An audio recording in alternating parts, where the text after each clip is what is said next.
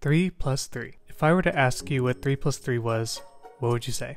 The answer is definitely not 6. You idiots! It's actually a sophisticated clinical trial that lets us understand how much drug is too much drug. Wait, what's that?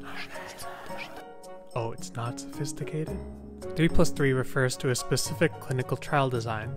A clinical trial is an experiment where researchers test new medical treatments, such as a new pharmaceutical drug, to see if it's safe and effective. There are many types of clinical trials depending on whether they're trying to prove the safe part or the effective part. The 3 plus 3 design is considered an early phase design because it's what we call a dose-finding trial. When a new drug is invented, we don't know a lot about it. We often take for granted that when we open up some Tylenol or a Viagra prescription, years of study and research have been dedicated to figuring out how much drug should be put into a pill.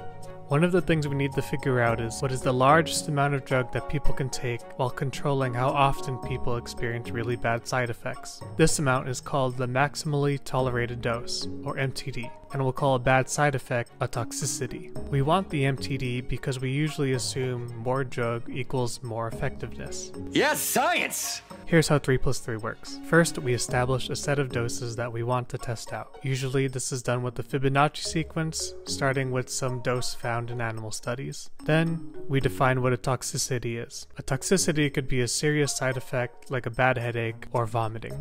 A person will either get a toxicity or they won't. Then we recruit 3 people into a cohort and they take the first dose. If no one gets a toxicity, then we progress to the next dose and recruit a new cohort of 3 people. No toxicities means the next cohort gets a higher dose.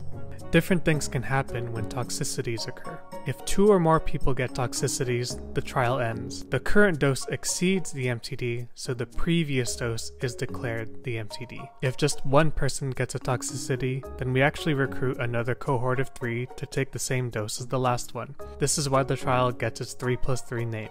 You can think of this as a last chance cohort. If nobody in the second cohort gets a toxicity, then the trial progresses to the next dose. If even one person in the second cohort gets a toxicity, then that dose is declared the MTD. If 2 or more people get a toxicity, then the previous dose is declared the MTD.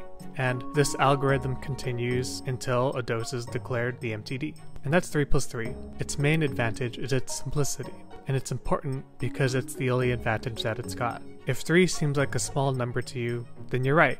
3 is chosen largely because it's convenient. It's been well documented that 3 plus 3 trials are inefficient at actually finding a good MTD. The only reason that people use it is because it's simple and it doesn't require a statistical background. Even in 2003, there are still clinical trials using this design, even when there are plenty of better designs out there. But that's another video.